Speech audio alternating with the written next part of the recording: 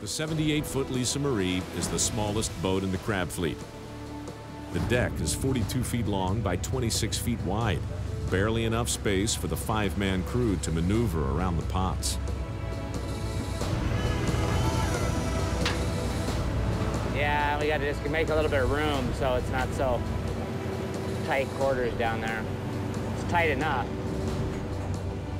Very dangerous right now because too tight, we have not much room left. But this guy's very good, so we make it. But the cramped quarters on the deck are slowing progress, and Captain Wade has no time to waste. Let's get some bait in that pot. Hey, Robert, how come we're not ready? What the I was just cooking something, but I was on my way. Let's go, mother. Captain Wade has hired 23-year-old Robert Christensen to run the deck, his 21-year-old younger brother, David. Glad I'm not baiting right now. And best friend, 31-year-old Brandon Williams, are the two greenhorns. Robert's got a pretty good thing going. He's a young guy. He's got a little different kind of motivation. He just is self-motivated.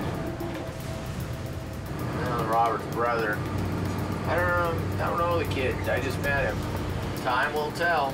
The most experienced deckhand is Charlie Gaspar, a 52-year-old first-generation Hungarian fisherman. He's old, but he's fast. Finally, the fifth deckhand is James Crichton, a seasoned vet from the lower 48.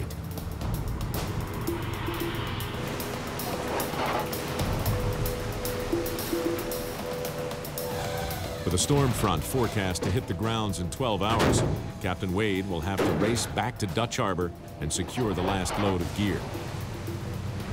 64 more and maybe we're gonna haul gear. So let's see what's gonna happen. Pretty good feeling about the season. I think we're gonna do pretty good.